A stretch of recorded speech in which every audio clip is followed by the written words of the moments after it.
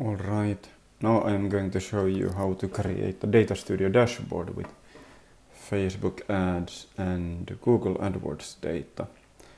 Many times since these are the biggest marketing channels, it's quite common to want to create a dashboard for these. And here we have a template. It's much easier if we start with a template. So I'll select this template. We can also build it from scratch, but it's much easier if we start with this. So we can open this template, and then we click here use template, and then I will select this.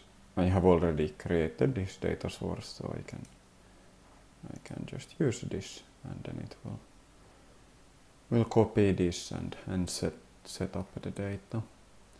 And if I then want to go and modify this, it's quite easy to go here and manage added data sources like this here, and then I can click edit, and then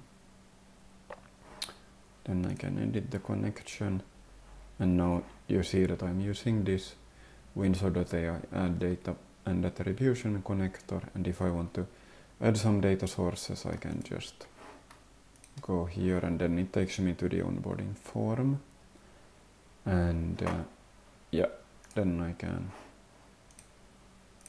go here, and there is now the AdWords account, and there is also the Facebook account. If I want to add any data source, I can just grant access from here. But now we have what we needed, so I can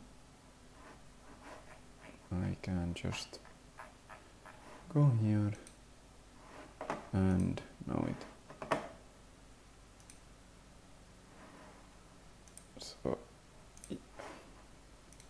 then we have what we need, so we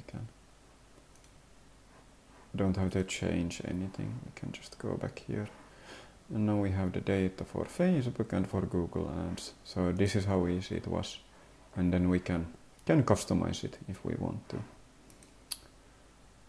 by just clicking this and editing here on the right.